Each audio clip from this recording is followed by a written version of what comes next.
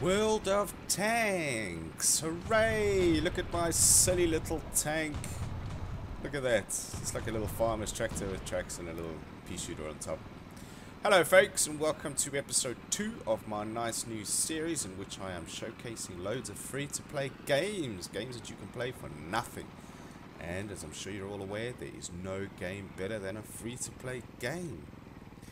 Today we are looking at World of Tanks. Thoroughly enjoy this game. I used to play it quite extensively, but something happened and I lost all my tanks. I had loads of progression in the game, and quite frankly I was just burnt out about it. But for the purposes of showing you guys what is currently available to play for absolutely nothing, I am going to show you this awesome little game. Now, it costs absolutely nothing. It was released in 2010 first in Russia, and it's gradually been rolled out over the years. It was just recently released in 2012, in December 2012 in Korea, and there is currently also an Xbox version in development, and also a version for all your tablets, your iPads and your Galaxies and all of that.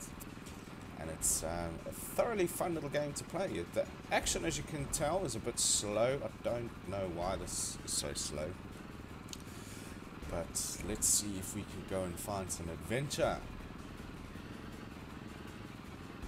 Now, there are 4 different categories of tank in the game. There are light tanks, medium tanks, heavy tanks, and there are artillery. Now, the artillery are my favorite class to play. They're basically the snipers of the game. They hang back and they shoot in a huge arc over the battlefield, destroying stuff from a distance.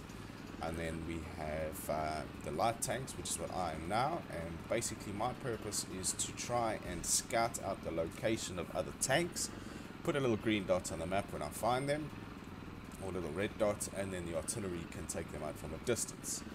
Heavy tanks are exactly as they say. These are the big bastards. They take forever to destroy, and they pack some decent firepower as well. So they sort of the battlefield's hard asses. I'm about to get destroyed because I'm useless at this game. But let's go and have a look at the garage. I'll show you guys what's going on. So this is the garage. We've got all our different tanks. It shows you all the tanks' stats on the right there. The crew and their experience. So we've got the commander and we've got the driver, both at 50%. The higher these guys' experience go, the faster your tank will move and the more efficient it'll be. So if I have, say, this fella, and we look at the gunner.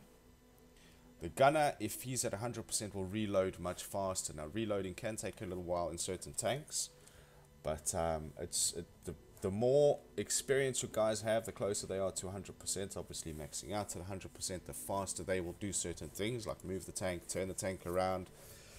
And this tank has obviously just come out of battle. As you can see, he's quite knackered and quite busted up. So we're going to go to service. Repair automatically. We would like him to repair automatically. Resupply automatically. Here we can determine what different kinds of ammo we want. Now, gold is freemium stuff. It means that you have to pay for it. That's up there. Get gold, you pay real world money for it. And then we've also got high explosive rounds, armor piercing rounds, and all sorts of other shenanigans that you can put in your tank to make it more deadly. You can also upgrade your tank. This one doesn't have any upgrades as far as I can tell, so let's pick a different tank. So here we can upgrade from 37mm to 25 to 13.2. Obviously these guns will fire faster, maybe shoot far further or whatever. Different engines, different tracks, and these all affect your tank in different ways. Engines obviously will make your tank move faster, turn around faster, as will tracks. They will make your tank be able to carry a heavy load. And it will also make your tank turn faster in battle, which is a huge thing. The graphics aren't too bad, as you can tell. They're quite simple. This will run on pretty much anything, this game. You don't need a high-end PC. It will run on many laptops as well. So if you're running on a laptop and you're looking for something to play, go for it. So this is the tech tree, where you've got all your different countries and different tanks and how you can research them. So we've got, I think as of today, 240 tanks in the game, something like that. So there are loads. You can buy tanks, sell tanks, obviously only to the game. You cannot sell tanks to other people, unfortunately. service record. It shows you your combat stats and all that kind of thing. Tech tree, your barracks. You can train your commanders faster, your tank crew, which obviously speeds up the progression of your crew, which is a really good thing to do because it increases your tank's capability so much. Now we've got 10,000 currency. I don't think I'm going to be able to do anything with that, to be honest. Shall we? Okay, shove it. I'm not going to bother with research right now. Let's go and head off into battle.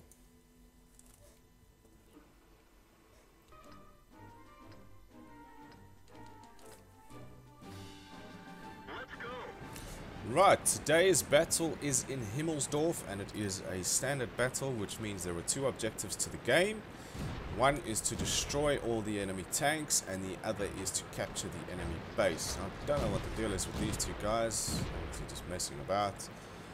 Friendly fire is enabled on the game, so I would be able to shoot them if I wanted to, but that's not very beneficial to the team. Everything is pretty much destroyable in this. As you can tell, just drive over stuff. Might have said that before, I don't know if I have, I apologize. This ring that's constantly getting bigger and smaller as I move around is my aiming ring. The bigger it is, the less accurate you are. The smaller it is, the more accurate you are. So if I stand still, you'll see that that will get fairly accurate. This guy's under attack over here. As you can see, his health is going down. So we're going to go around the corner, see if we can give him a bit of backup. You can go into first person mode as well. Right, so let's aim at this guy. We're going to wait for that ring to get as small as we can, because that's when your shots are the most accurate. Okay, so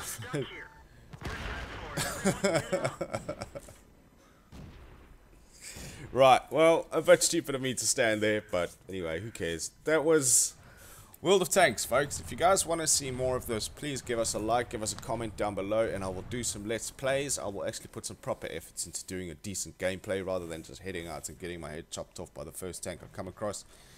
But in the meantime, I thank you guys for watching. Give us a like, give us a subscribe, do what you need to do. I love you all. I'll see you all in my next video. Peace out, much love, and bye-bye.